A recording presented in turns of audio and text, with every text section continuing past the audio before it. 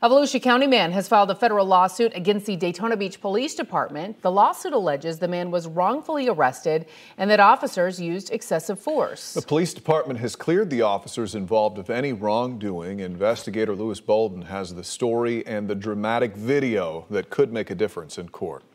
These are Daytona Beach police officers wrestling 24-year-old Joe Wilcox to the floor inside a Daytona Beach pizza shop. One officer sits on his back and handcuffs him, while another places a taser to the back of his head. You can hear Wilcox yelling. You can't arrest me! I thought it was a pistol, and all I knew was there was a weapon to my head, and at any moment, if he felt like it, there goes my life. It was a crowded Saturday night on Daytona Beach in June of 2019. As the bars closed, police started trying to get the crowd to disperse.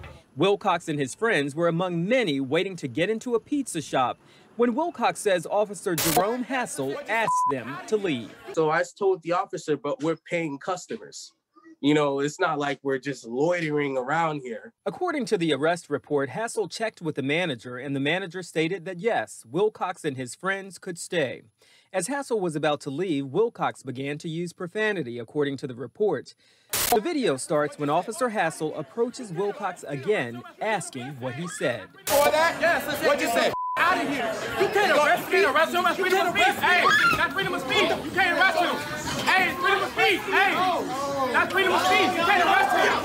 Underground. Get on the Wilcox was arrested that night for disorderly conduct and resisting arrest. But months later, a judge dismissed both charges, writing, "The defendant's words were rude and offensive, but are constitutionally protected free speech." The arrestee had the total power to prevent what occurred. Mike Scudero is the executive director of the Coastal Florida Police Benevolent Association and represented the officers involved in the case. He says the officer arrested Wilcox not because Wilcox cursed at the officer, but because the officer believed Wilcox's language could have incited a riot. He also points out that Daytona Beach PD exonerated the officers. Based on the outcome of the internal investigation, he was found to have acted within policy on that.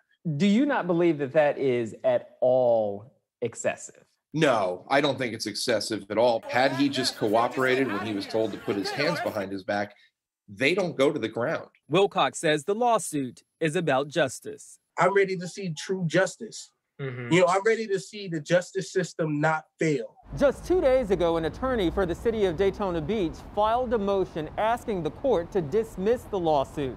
The judge still has not ruled on that motion. Getting results, I'm Louis Bolden, News 6.